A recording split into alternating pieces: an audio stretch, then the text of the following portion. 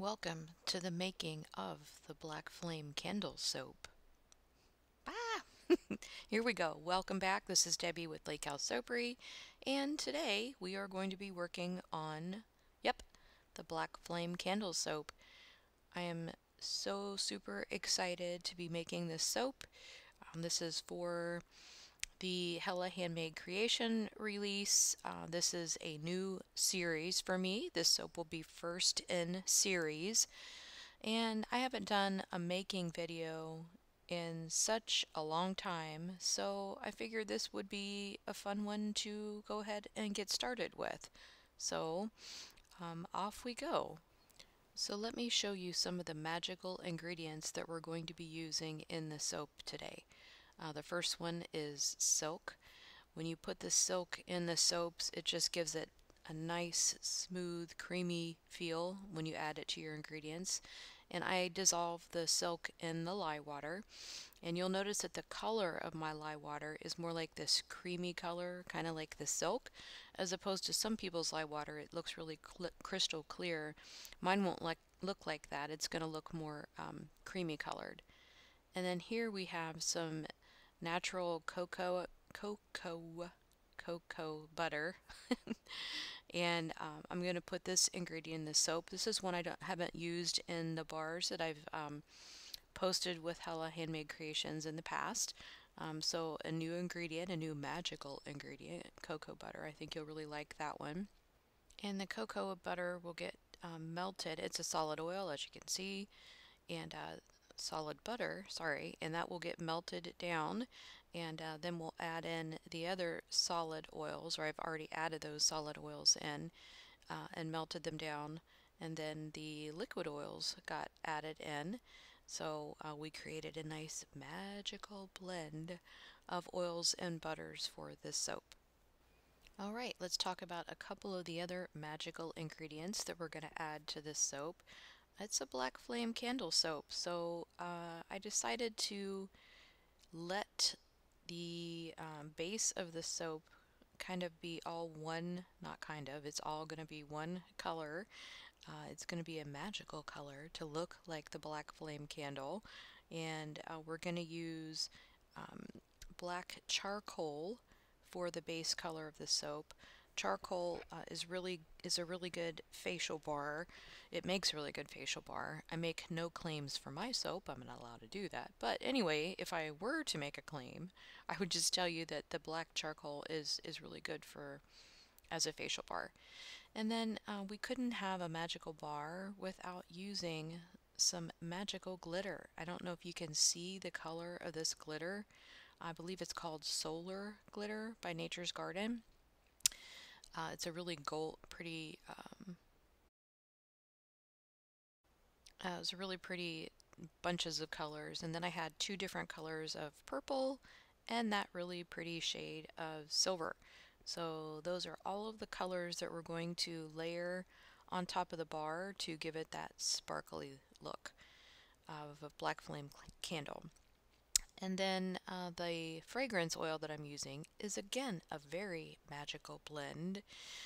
It's blackberries and something little extra special blend. I think you'll really like it. It has a very sweet kind of nighttime smell. And then here's what the oils look like when they're all melted down. You can see that cocoa butter was melted down, and then I have all of the other oils in there. I have coconut oil, olive oil, palm oil, castor oil. So the bars should feel really nice on your skin. So yeah, this is what they look like all melted down. And then since we're going to just use the one color in the base of the soap for the black flame candle, I can go ahead and just mix my colorant right into the bucket of oils. So yeah, again, I was going for that black flame candle. I wanted the base of the soap to just all be that nice one dark color. And yeah, we'll see if we can get some of that black charcoal added, black activated charcoal added to the oils. I told you guys it's been a while since I've done a making video, so I'm trying to put all this together in a way that makes sense for everybody. When I originally recorded it, my soap studio sits on the other side of our theater room in the basement, and I don't remember what it was that my husband was watching. It was probably either politics or sports, and it likely wasn't sports because, well, we're not having much of that in these COVID days. So it was probably politics. And they were very loud and very opinionated, and I could barely hear myself talking as I was making the video. So I went ahead and decided to do a voiceover on this one. So that might be why it's a little bit disjointed here and there, but hopefully you'll stick with me through it. I think it'll be a fun soap to watch. Alrighty. Oh, I think it was at this point I remembered I didn't have my safety goggles on, so I had to run and go grab my safety goggles and gloves and all the things that you need when you're taking your safety precautions to make soap. So, yes, here we go. Um, oh yeah, I also had to like rip the top off of that activated charcoal without spilling it everywhere, which turned out to be a pretty big production. Anyway, yes, got gloves, got glasses, got my long sleeves. Dude, I was ready to make some soap. Let's go, Deb. Come on. So, as I said, since the base of the soap is all going to be one color, I could just scoop in that activated charcoal and we will get it mixed into the oils. So plop, in it goes. You have to be really careful when you're adding this in. You already should have a mask on when you're making soap anyway because of the fumes, but that activated charcoal, if it poofs up at you, you can breathe that in and you don't want to be breathing that in. So we've got that added in the oil, and then I also added some Crafter's Choice. I think this was Black Knight Mica, just for an extra layer of darkness in this soap. So we'll plop some of that in there as well. Yep, and it goes, being careful not to poof it.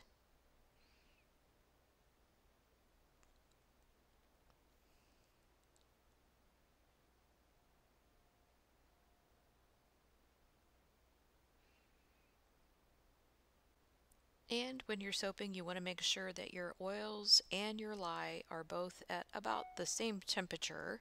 So that's what I was doing here, is just checking to make sure that they were both pretty close to the same temperature. And they were. I was right around 100 degrees for both my oils and my lye. So yeah, it's at a good temperature to go ahead and pour that in. And you might be able to see that lye water is that creamy-ish color, and it looks a little bit foggy-ish in there because of the silk that I added. So the next step is to pour your lye water into your oils and get it all mixed up. So here we go. Oh, almost forgot. I wanted to go ahead and stir in that activated charcoal in the black mica to go ahead and get it blended out. So that's what you'll see me doing here, is blending that, and my big giant hand is right in the way. But you can see what a really pretty color that charcoal and the mica make down in those oils. Just a really nice black mysterious color.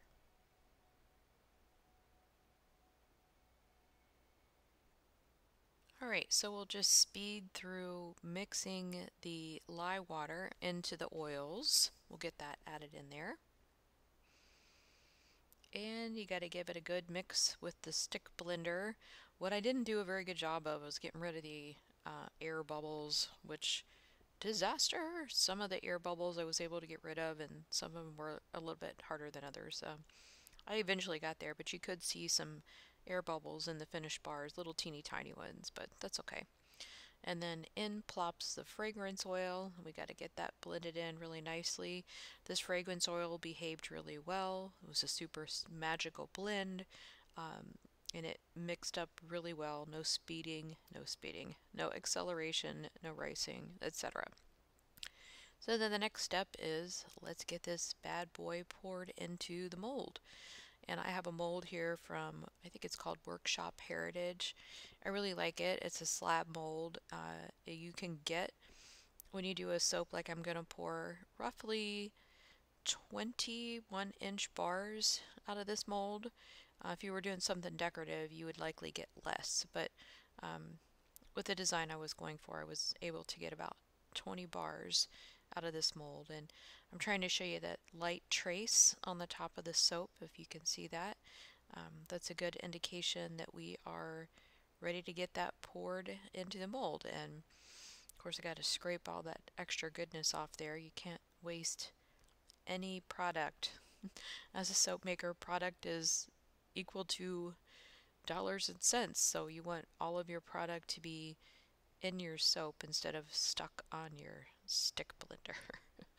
So anyway, yeah, let's what am I doing? I'm still getting rid of air bubbles. So I'm ready to get this poured into the mold. Let's go, Deb. Pour it. Put it in the mold. Okay, good heavens, here we go. So pouring it, and I had to stop and kind of tap it down, still trying to get rid of those stupid air bubbles, and pouring the rest of it into the mold. I love the color of this. I needed to pour it. There's me still trying to get rid of air bubbles. I wanted to pour it when it was still fluid enough so that it all spread out evenly into the mold. I wanted a nice flat surface on the top of the bars. So there, that's what it looks like. Wet soap. That's so pretty. Me still scraping. I got to get every ounce of that out of there, apparently. Alright, so now comes the fun part. We're going to add the glitter on top. And I've started with this silver colored glitter. If I can remember, I'll link the color of the glitter down below so you can see what I used on this. But it's this silvery, sparkly glitter. They're nice, fine, skin-safe glitter pieces. And the intent was I wanted to cover the entire top of the soap with this, just to kind of create some like stars in the sky kind of sparkly feel. So lots of pumping of glitter. I leave my safety goggles on at this point because not that I mind being covered in glitter, but man, that stuff was really spraying everywhere, but it was just so pretty. Alright, so now we'll switch over to, oh, I'm showing us the glitter. There it is.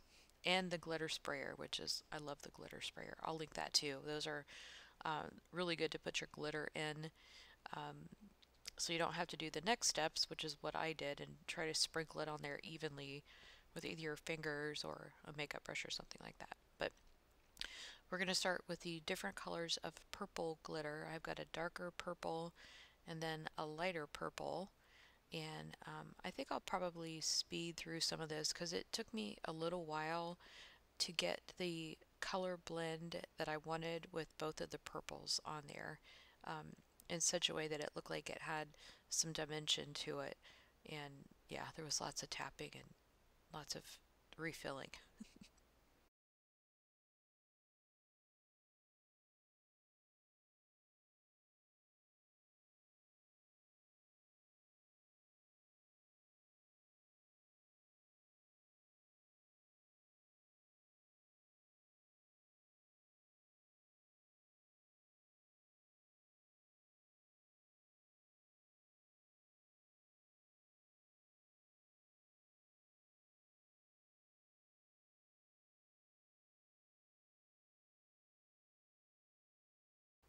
Phew, okay, so here is what the finished top looks like.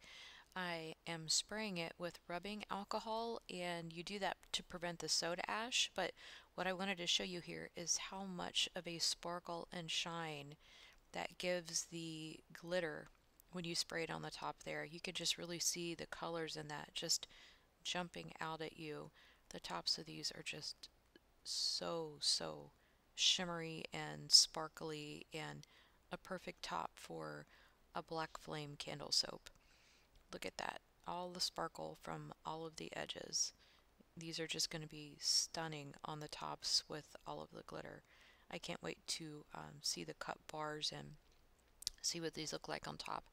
I already know what they look like, but yeah, we'll bring you back for the big reveal. All right, so I wanted to show you an extra little surprise that everyone's going to get in with their soap this month. It is a very special blend.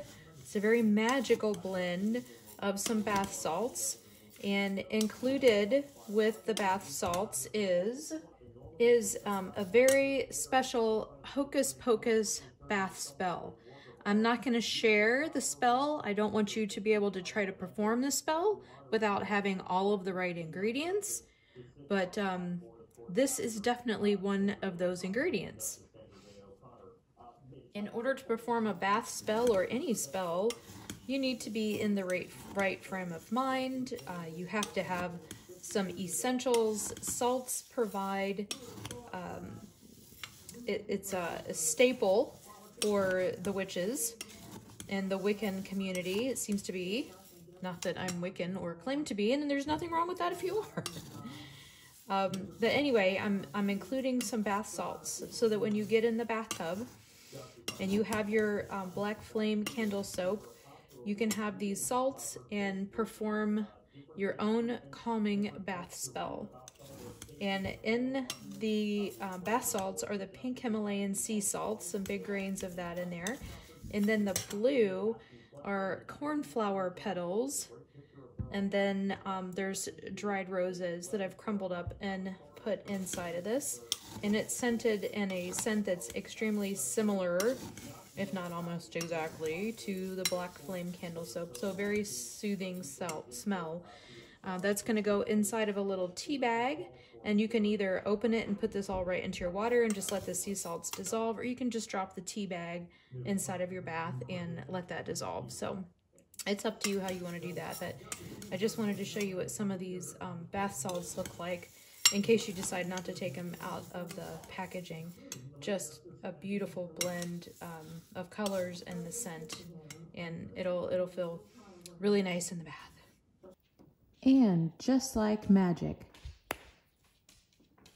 we are back to cut the black flame candle soap. All right, guys, here we go.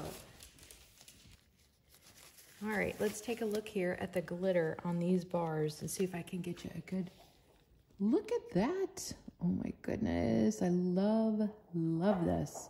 So these bars will turn to a nice deep grayish black color, and it reminds me of the black flame candle color as I would envision it, almost exactly. Look at the different glitters in this, you guys. Love it. All right, let's go ahead and get this cut. I think I'm gonna turn it this direction. I want to try really hard not to have glitter drag marks down through there. So I'm gonna try to cut it this way. Let's see how we're lined up. It's pretty good.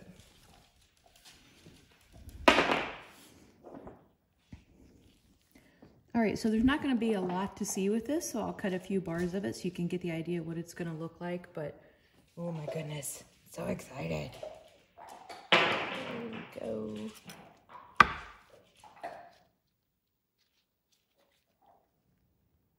It does it. And there we have it. Nice, simple, yet very glittery, fun bars on the tops of these. So fun. All right, let's cut a few more here.